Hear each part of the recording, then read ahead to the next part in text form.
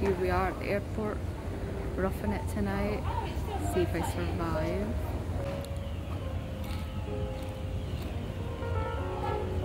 So it's always been a bit of a bucket list thing for me to do an airport all-nighter, just to see if I can really.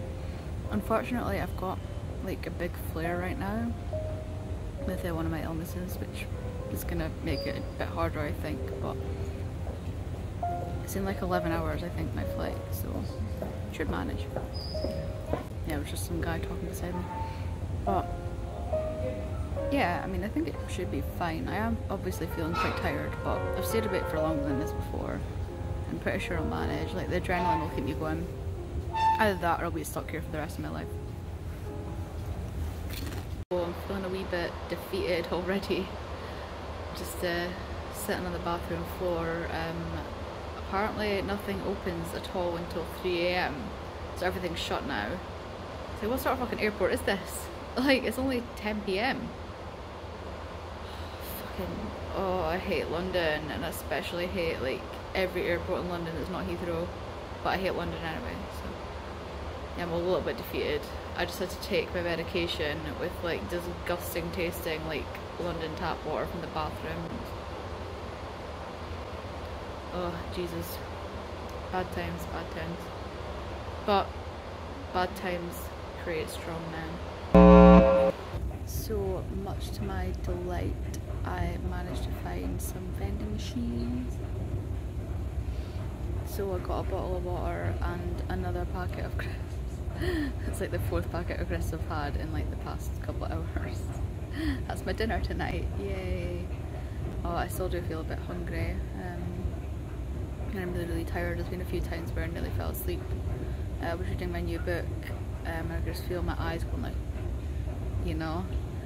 And it's a good book. It's not like it's boring or anything. It's about like the history of how languages came about and like how they were written and stuff like that. Some interesting stuff about the first known language called Sumerian, and also about Egyptian hieroglyphs, which is so cool. So yeah, it's like I'm going through waves of like having a little bit of energy and then just being like totally dead. I think that's quite normal for like all-nighters anyway, but I'm considering maybe trying to have a little nap. I've got alarms set like every hour on the hour. I have seen some other people sort of, I'm not sure if they're sleeping or if they're just lying with their eyes shut, but you know, I mean, I think it's unlikely that anyone here is gonna like try and take anyone's stuff, because I think we're all kind of like fucked here. Also, like, there's police walking about every so often. Well, I've seen them like twice and I've not seen them for the past 45 minutes or so, so well, I've not done anything wrong anyway. So I got myself some smart water, and I posted an absolute knee slapper on Twitter saying like I hope this water makes me smart enough to never do this again. I always laugh at my own jokes. I mean, I'm funny as hell, so what can I say? Thankfully I've had some good wee chats with quite a few people actually to sort of keep me going. I'm like, oh my god, you guys should be asleep. I think one of them did fall asleep, but he lives in Romania, so he's like 2 hours ahead, which is chill I guess. But yeah, I think it's like 1 at this point. Just like 1 hour and 40 until, in theory, security and stuff opens and I can go through the main concourse. I don't know when like restaurants and stuff will open, probably like 4 or 5. But yeah, god, I'm just hoping that I don't get, you know, the hungry brain where you end up just like spending way too much money on food, because I get that sometimes. So yeah, I'm gonna try to be sensible, because I already had to spend quite a lot of money on like transport and stuff in London, which sucks. But what can you do?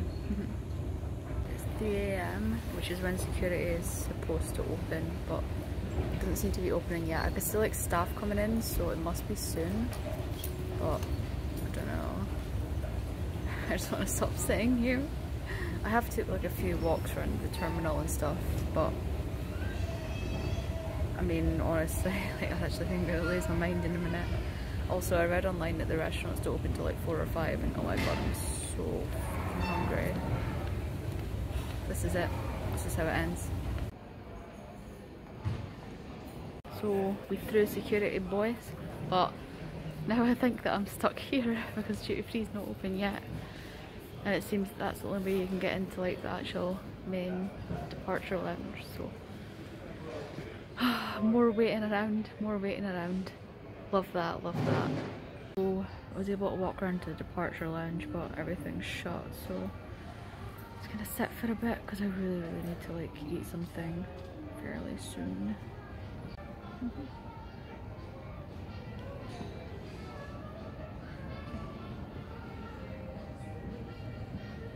That being said, I actually do think that I'm handling this pretty well, like better than I expected. Because like I'm definitely tired, and obviously with like my flare up as well, it's not been the greatest time ever, but I think I'm doing okay. And like for one of the first times ever at this airport, I got through security without getting like patted down and everything, so that was cool, because I usually do.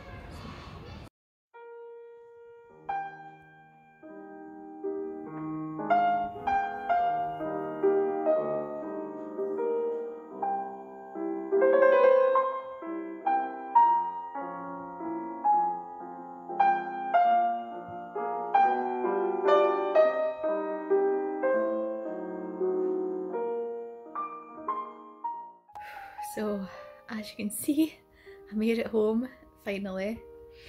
I've actually been home since like this morning, but I was so tired I literally just, well, I had to have a little shower and then I just fell asleep like immediately. And I slept for I think like 2 hours, and then I woke up briefly and then went back to sleep for another like 6-7 hours. So oh my god, like the tiredness was like next fucking level. All in all, I do not recommend the airport all-nighter. Like I said earlier, it was on my bucket list to like try it once, but I'm not gonna do it again unless I like absolutely have to. Like if I'm traveling and I get like an amazing flight deal that's got like an overnight layover or something, then I guess I would do it then. But other than that, absolutely fucking not. Like it was just too much. I think my appointment next time is a little bit earlier on in the day, so I'll maybe be able to just get a flight back that night, hopefully.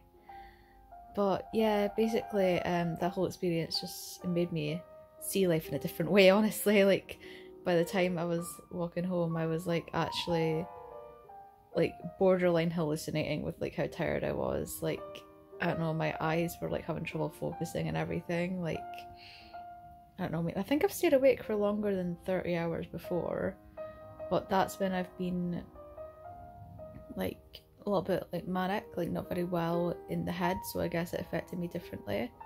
Whereas right now I'm like pretty stable, pretty normal, so I guess I felt the effects of no sleep like the same way as like a normal person would. Oh my god, like nah.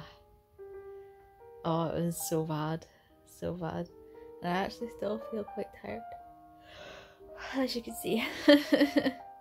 So yeah, I've got some stuff to do though before I go to sleep tonight, because I think I will sleep again tonight. Gotta catch up, you know. But yeah, it's got some work to do and stuff, so yeah, I mean, I hope you enjoyed that experience more than I did. And yeah, see you again soon.